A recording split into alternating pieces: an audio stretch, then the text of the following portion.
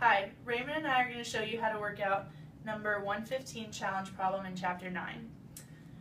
The main component of acid rain, H2SO4, forms from SO2 pollutant in the atmosphere via these three steps. Draw the Lewis structure for each of the species in these steps and use bond energies and Hess's law to estimate the enthalpy change in reaction for the overall process. Alright, so our first step is to write out the Lewis dot for the first reaction, SO2 plus OH is HSO3. So our Lewis dot for SO2 is S with two double bonds to O.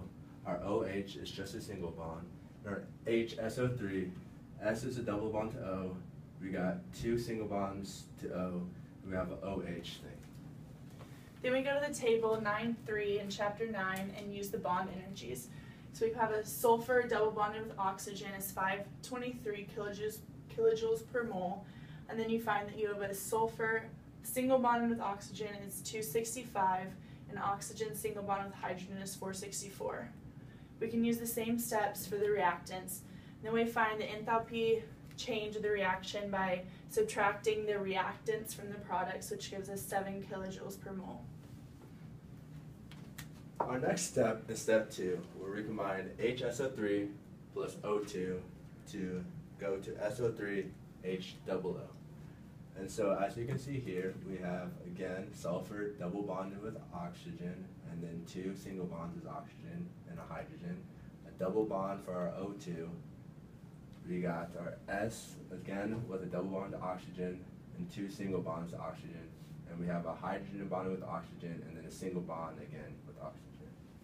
Again, we're going to use the bond energies and do the same steps that we just completed in step 1.